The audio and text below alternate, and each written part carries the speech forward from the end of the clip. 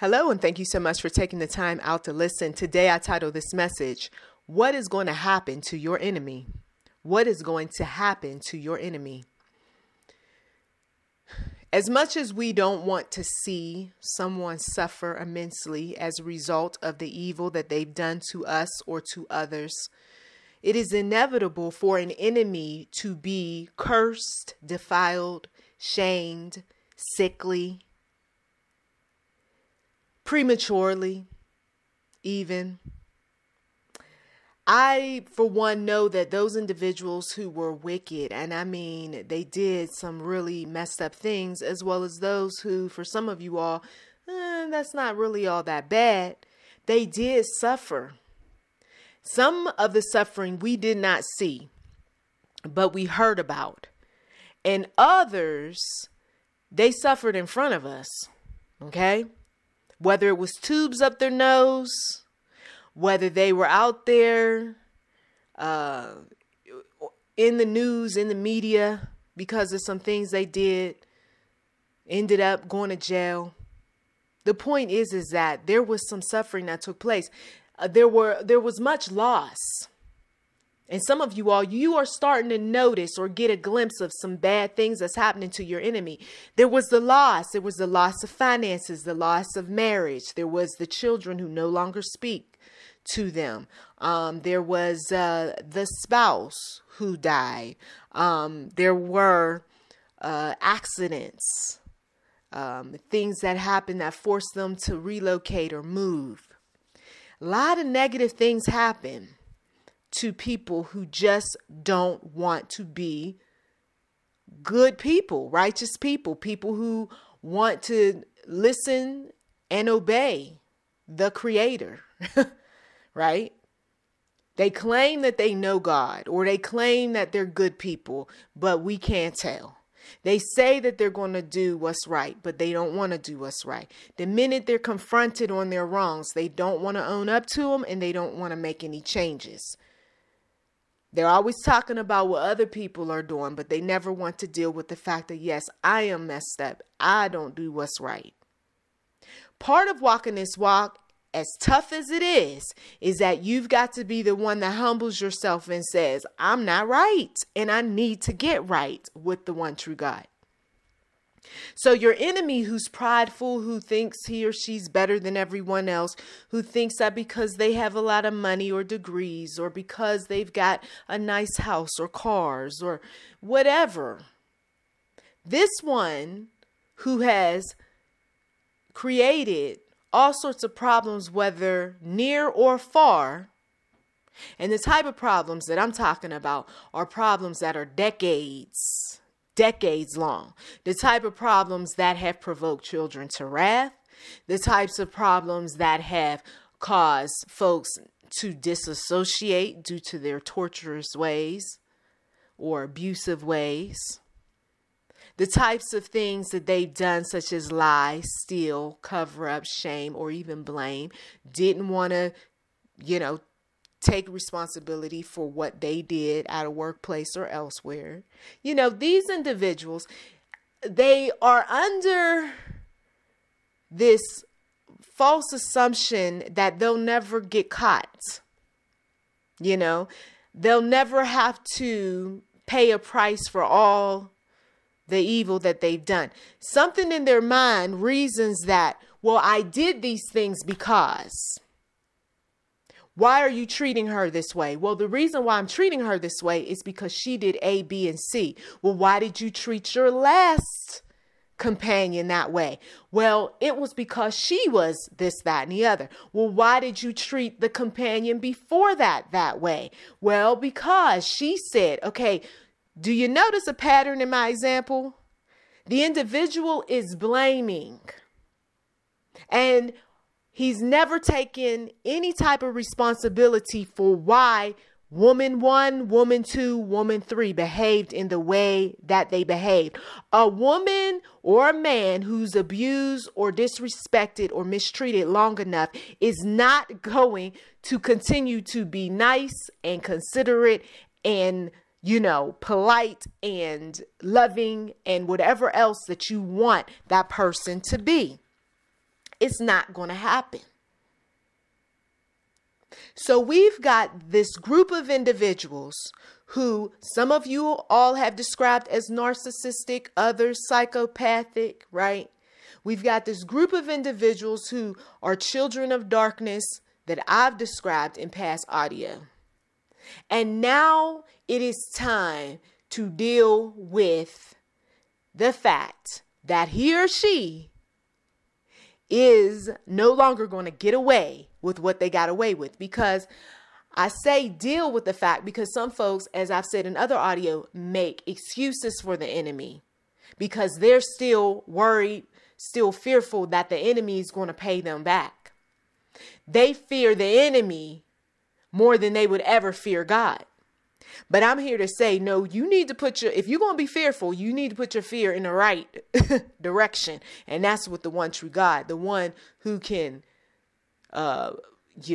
bless you as well as curse you, rather than some man or some woman who's feeble, who's aging every day. There's a hell, okay?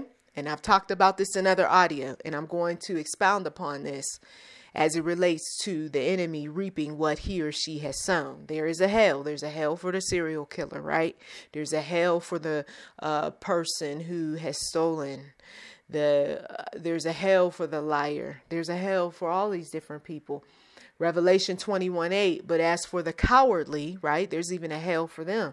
But as for the cowardly, the faithless, the detestable, as for murderers, the sexually immoral, sorcerers, idolaters, and all liars, even liars, yes, even liars, their portion will be in the lake that burns with fire and sulfur, which is the second death. So there's the first death, right? Everybody showed up at the funeral. Okay, looked over the casket. There was your dear brother, cousin who you love so much, right? But there was somebody who was abused by that dear brother, sister, cousin, whoever. There was somebody who knew them better than you could ever know them. And if that dearly beloved in that casket was cowardly, faithless, detestable, a murderer, whether you knew it or not, sexually immoral, a sorcerer, an idolater, or a liar, always every time you turn around coming up with a lie, that second death took place. And that is that lake that burns with fire and sulfur. The understanding is that hell is in the lower parts of the earth. And as I've mentioned in other audio, those who have tapped into the spiritual realm heard people tormented, heard yelling and screaming, heard horrific things. So it's not a nice place. And God created it. Matthew 10:28, and do not fear those, right? Remember, I had made reference to fear. We got some folks who fear the enemy to the point where they'll stand in front of the enemy and take a bullet for the enemy. There are those who fear the enemy so much that they will give their firstborn over to the enemy. Will even lie on other people just to save themselves because they're scared of what the enemy might do. Once again, you better put your fear in the one true God. Matthew 10:28, and do not fear those who kill the body, but cannot kill the soul. Rather fear him who can destroy both soul and body in hell. Okay? And God put Lucifer on assignment. That's his hell. And he absolutely loves torturing folk. He tortures them on this side and he tortures them on the other side. Matthew 25:46, and these will go away into eternal punishment, but the righteous into eternal life. As long as you're righteous, this message does not have anything to do with where you're going.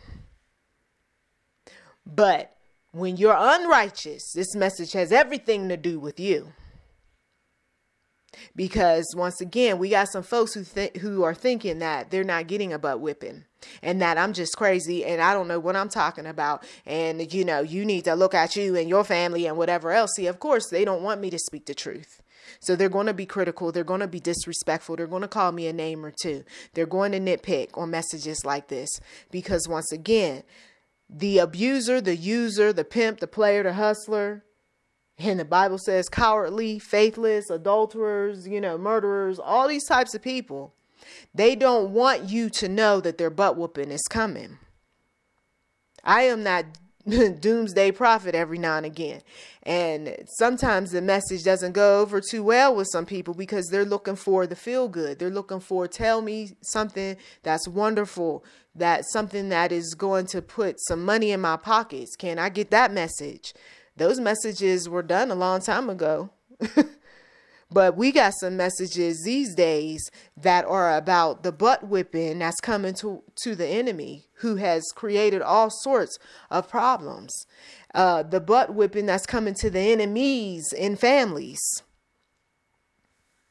They didn't want to believe us when we were talking to them in the calm voice, when we were sitting around the table, when we were sitting there, handing them things, right? Giving them service or giving them gifts. They didn't want to believe that what we were warning them about or what they needed to stop doing was going to cause them much heartache later. They didn't want to believe it. And so those same ones where life was easy at one point, it's only getting harder for them. The butt whipping comes to some of them through all those aches and pains in their bodies. You got negativity in the heart and it begins to spread throughout the body. Now every part of your body is achy. And no matter what you take, the aches only temporarily go away and then they come back. Well, just imagine being in a lake of fire. You complaining now. But God, in all his love and mercy and kindness, he's trying to keep people out of that place. He really is. And he uses, the most unlikeliest people, places, things, signs, wonders to get their attention. But yet for some, they're so hard-headed and stubborn, they don't want to see the light. They don't want to do what's right. They continue to run from the truth. The truth is that the marriage is not going to last. The truth is that the children are not going to be the best adults growing up because of the things that some parents and grandparents have done. The truth is that the one who continues to tell the lies and continues to cover up and be secretive, that he or she is going to lose much as a result. And folks are not going to continue to give, and folks are not going to continue to honor and respect. A lot of these folks who are like this, the murderers, the sexual immoral, sorcerers, idolaters, liars, their lives look good, don't they? We see it right there in mainstream media. Looks good. Looks like they are on top of the world. They'll even tell you, oh, I feel good. I feel wonderful. I'm so blessed. I mean, they'll even use, Christian words to describe all this good that's happening to them. And the Lord, he told me, he said that what goes up comes down. He said that what they consider as a blessing is going to turn into a curse. He said that he's not blind to what these folks have done, from the White House to the boardroom. He knows, and he gives these people ample opportunity to make wrongs right. And when they choose not to, there is no protection for them, Lord Jesus. I mean, even the serial killer, he got ample opportunity to get his act together, right? He hasn't been caught yet. But he's got this insatiable desire to go back out there and kill some more. So at some point, he gets caught. At some point, those that he loves or his favorites end up reaping the consequences of what he's done or continues to do. Why is all this bad stuff happening to my family members, to my pets, to whatever? Because you don't want to get right. You see? We get those who question. Stop the questioning and just get what you got hiding in darkness out. Move it away. Get rid of it. Stop holding on to it. Stop doing it. You see? Ample opportunity to get it right before that butt whipping is coming. Revelation 20:10, and the devil who had deceived them, because we know ultimately who's behind all of the evil, right? I mean, people got their choices, but we also know that the devil has his minions that provoke some folk. And the devil who had deceived them was thrown into the lake of fire, because he going down there too, and sulfur, where the beast and the false prophets were, and they will be tormented day and night forever and ever. This is coming up. And this particular scripture is going to resound all over the world in the future. Some of us may not live to see it play out. Romans 6:23, for the wages of sin is death, but what? The free gift of God is eternal life in Christ Jesus our Lord. So as long as one chooses to keep sinning, right? There's death ahead. There's that second death. There's the fiery lake. Okay? But if I accept Jesus as my personal Lord and Savior, right? That's somebody's truth. Come on. Then you mean to tell me that I'm going to be all right? Absolutely. But you got to also turn away from the sin though, you see, right? You know what you need to do, but you got to also be proactive in doing it. Revelation 20:15, and if anyone's name was not found, listen to this, written in the book of life, he was thrown into the lake of fire. This is what is ahead, you see. Prophets of yesteryear talked about what is ahead. Matthew 25:41 says, then he will say to those on his left, depart from me, you cursed, into the eternal fire prepared for the devil and his angels. Some folks say, you really believe that? Absolutely, I believe it. Once again, if you've been close to your own death,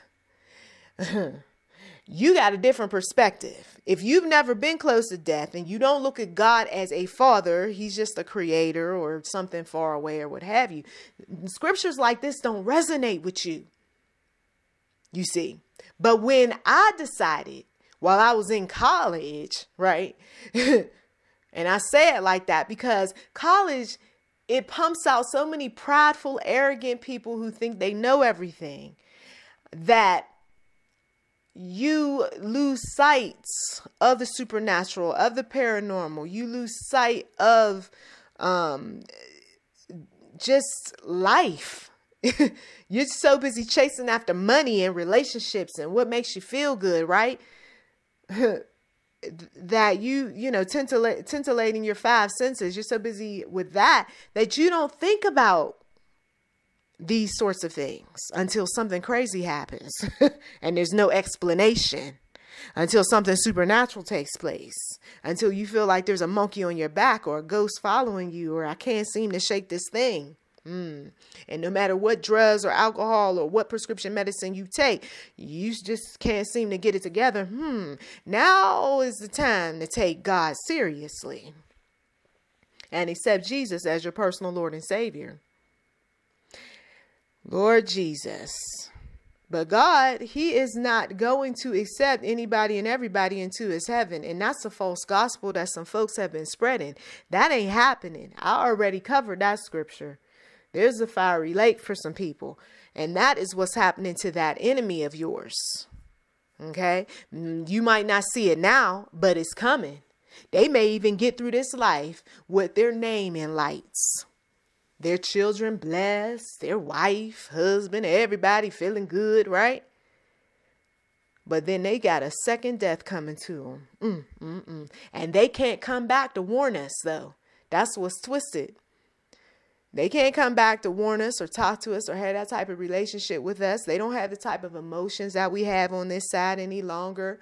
You know, all of what they did to appease their senses on this side, right? Feel, taste, touch, smell, all that good stuff, right? They can't do any of that on the other side. Their senses are burned, so to speak. All they can do is feel the anger, the resentment, the bitterness, the torture, all these negative emotions. They don't get to rest. None of it. Matthew 5:22, but I say to you that everyone who is angry with his brother, right, will be liable to judgment. Whoever insults his brother will be liable to the council. And whoever says you fool will be liable to the hell of fire. Once again, there's a hell of fire for people who do this sort of thing. Revelation 14:11, and the smoke of their torment goes up forever and ever, right? This is what's happening in Sheol. And the smoke of their torment goes up forever and ever, and they have no rest, day or night. These worshipers of the beast, right? And we got plenty. I don't even know why this influx of folks worshiping the beast took place, other than they tell me it's the last days, they being believers, including myself. It's the last days. It's in the scriptures too. So these worshipers of the beast and its image, and whoever receives the mark of its name. So there's a torment for these individuals while they up here advertising the beast, talking about the beast, taking oaths for the beast, signing blood contracts with the beast, having people walking around with a beast head. 2 Thessalonians 1:9, they will suffer the punishment of eternal destruction away from the presence of the Lord, okay, and from the glory of his might. To be away from the Lord, there is no sign of goodness. There is no sign of goodness, righteousness, fairness, nothing. Nobody's listening to your prayers. Nobody cares less. Matthew 13:50. And throw them into the fiery furnace. In that place, there will be weeping and gnashing of teeth. And once again, some of those people who chase after ghosts and listen to spirits, they heard weeping, somebody crying, and they heard what sound like a beast and gritting, right? And that type of stuff. 2 Peter 2:4, for if God did not spare angels when they sinned, but cast them into hell and committed them to chains of gloomy darkness to be kept until the judgment. That's Sheol. That's Sheol. Some people meant well on this side, but didn't be obedient to the one true God. Darkness is what they see. Nearing death, darkness. And then eventually they end up in that lake of fire. Jude 1:7, just as Sodom and Gomorrah and the surrounding cities, and we know about Sodom and Gomorrah, right? Some of you all, if you don't know, do some research. Because some folks have even described our nation as being just like Sodom and Gomorrah. Just as Sodom and Gomorrah and the surrounding cities, which likewise indulged in sexual immorality and pursued unnatural desire, serve as an example by undergoing a punishment of eternal fire. So contrary to what you heard and what movements are out there, this is truth. Sorry to be the messenger of bad news, but it is what it is. That is why I will respect folk and their views and their opinions, but I am not getting into bed with them. Because to get into bed with them is to also say that you agree, that you're okay, that you're all right with them. And when you are, you also are going to suffer the consequences right along with them. And some of your enemies who live certain lifestyles, they want some folks to help them. They want some folks to get them out of their, depression and upset and all the stuff that they've said and done. We can't do that. They suffering on this side and they suffering on the other side. John 3:16 through 18, for God so loved the world that he gave his only son, that whoever believes in him should not perish, but have eternal life. For God did not send his son into the world to condemn the world, but in order that the world might be saved through him. Whoever believes in him is not condemned, but whoever does not believe is condemned already. Okay? This is Bible. Don't shoot the messenger. Because he has not believed in the name of the only Son of God. I don't know how many times we got to keep preaching messages like this, but it is what it is. And your enemy who doesn't believe in God, doesn't want to be associated with God, prefers to be in bed with the devil and his minions, wants to run around here chasing after dead spirits, or believing that some dead spirits are protecting him or her, believing that they got the upper hand on anybody and everybody, choosing to say that they're blessed when really they're cursed. There is, once again, this hell for them. And sometimes they feel like they are experiencing hell on earth. Yeah, if I'm not having any type of faith, I guess that's what it is, says that one that's suffering. But they put on airs, don't they? They protect themselves. They put on fronts. They're real fake. They're troubled in mind, body, and spirit, as I've said in other audio. And they don't want to be free. And for those who don't want to be free, once again, I can't help you. Well, you could pray for me. I could pray for you, and then some folks I've prayed for and still no change. Why? Because God, he don't hear them. He don't see them. Because they don't hear him and they don't see him, so to speak, right? None of us have seen God, but God has signs. He's got wonders. He's got things that he does. And he's like, wake up, man. Wake up, woman. I'm right here. Can you see me? Can you see the effort that I'm putting in to bring you out of your torment? I don't see nothing. Okay, you know what? Bye. What do some of the kids say? Bye, Felicia. Revelation 20:14, then death and Hades were thrown into the lake of fire. This is the second death, the lake of fire. Mark 9:43 through 48. And if your hand causes you to sin, what are we supposed to do? Cut it off. What? What do you mean cut off my hand? I'm not encouraging you to do that. I'm just reading scripture. But it's a good thought in terms of this next point. It is better for you to enter life crippled than with two hands to go to hell, to the unquenchable fire. And if your foot causes you to sin, cut it off. It is better for you to enter life lame than with 2 feet to be thrown into hell. And if your eye causes you to sin, tear it out. It is better for you to enter the kingdom of God with 1 eye than with 2 eyes to be thrown into hell, where their worm does not die and the fire is not quenched.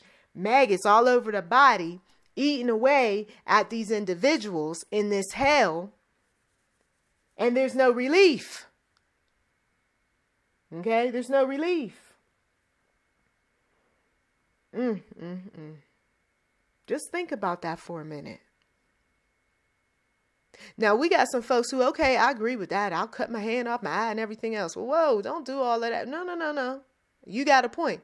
But then what do they do after they do all of this? They go right back on to sinning. I can see if somebody does that and their mind has been changed, right? And their lifestyle has been changed. Or some unfortunate situation happened that changed them for the better. But you mean to tell me I done lost my eye, my hand, my foot, everything, and still I haven't learned nothing from that? And we got those too. Revelation 19:20, and the beast was captured, and with it the false prophet, who in its presence had done the signs by which he deceived, right? This false prophet that every now and again we hear about is a deceiver, by which he deceived those who had received the mark of the beast and those who worshiped its image. See, in order to get these folks to do what they do, it was a deception that took place. It was a promise of goods and fame and fortune and what have you. That's what the enemy had on them. And now the enemy realizes, well, I guess this wasn't the best way about going or deceiving them into doing this, that, and the other, because now it's backfiring on me. See, that's the other thing that happens to the enemy, is that there is a backfiring that takes place. What he thought he was doing, what she thought was going to help the populace or what have you, it backfired. And so us on the outside looking in, we see, oh my goodness, he's in trouble with God.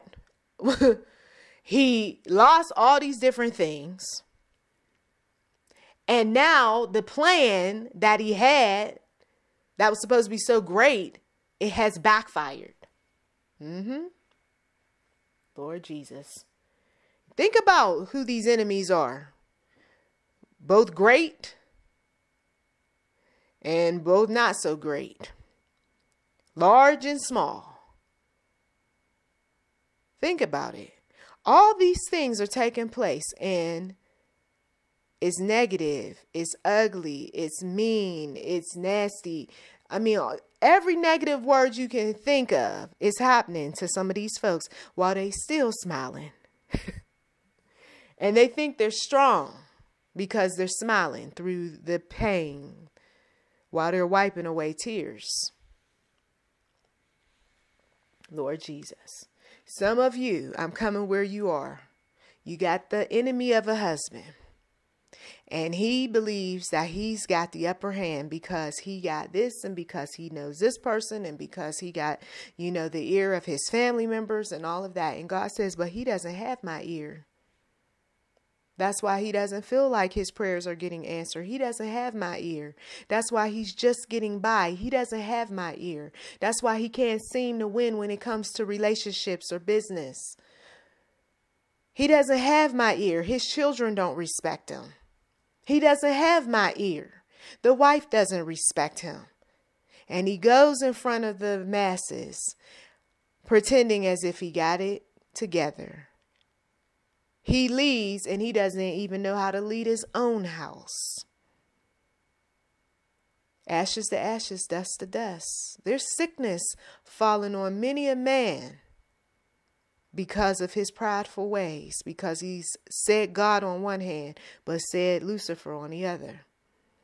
There's many a man, I'm speaking about men right now. We'll get to women, but there's many a man that claims Lord, Lord, but God in the end is not going to know them. I told you to pick up the phone, the Lord says. I told you to write the letter. I told you to get on a plane long time ago, and you repeatedly did not want to make wrongs right. Ashes to ashes, dust to dust. The woman is told from the time she is young, keep your legs closed. Cross your legs. She gets in front of masses and she opens her legs. She acts as if her private area is the entrance to some sort of portal of righteousness and goodness.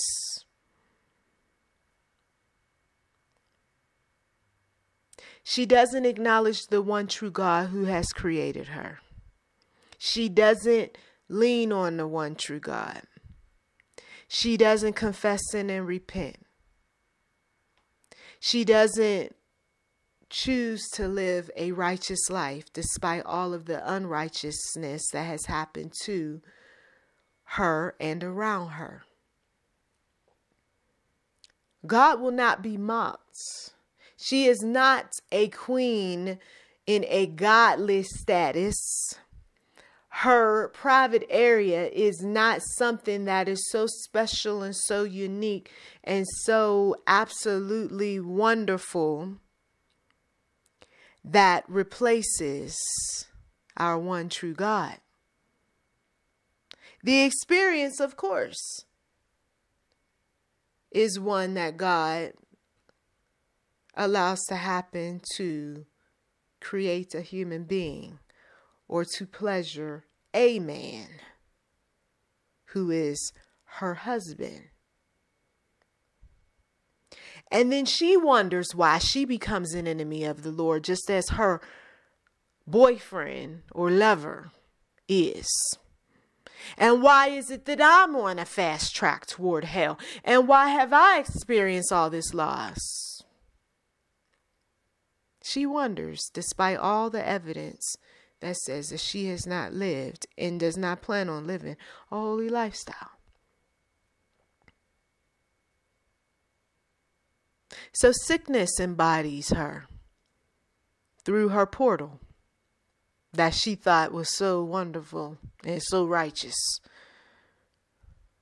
Sickness takes over in time.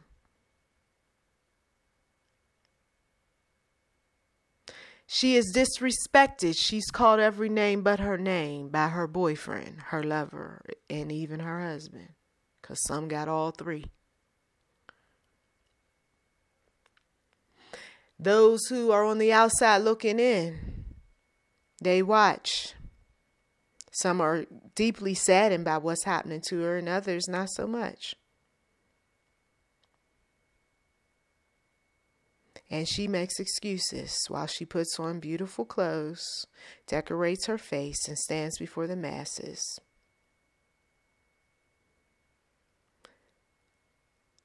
These are just examples. I mean, we could go on and on about examples from the person who's in your household or who you work with or who you fellowship with at the church to those who are in government, in the entertainment industry, and elsewhere. There comes a point where the consequences of sin increase in number. There comes a point where the consequences of sin take over, and there is no more excuses. There is no more lying and covering up. The person becomes a great example of what you don't do. That is ultimately why some of us get front seats in looking at an enemy's destruction. That enemy becomes a subject that we study, that we learn and grow from on what not to do. I thank you as always for taking time out of your busy schedule to listen. You've been listening to YouTube, NM Enterprise 7. Feel free to like, subscribe, comment. Blessings to you.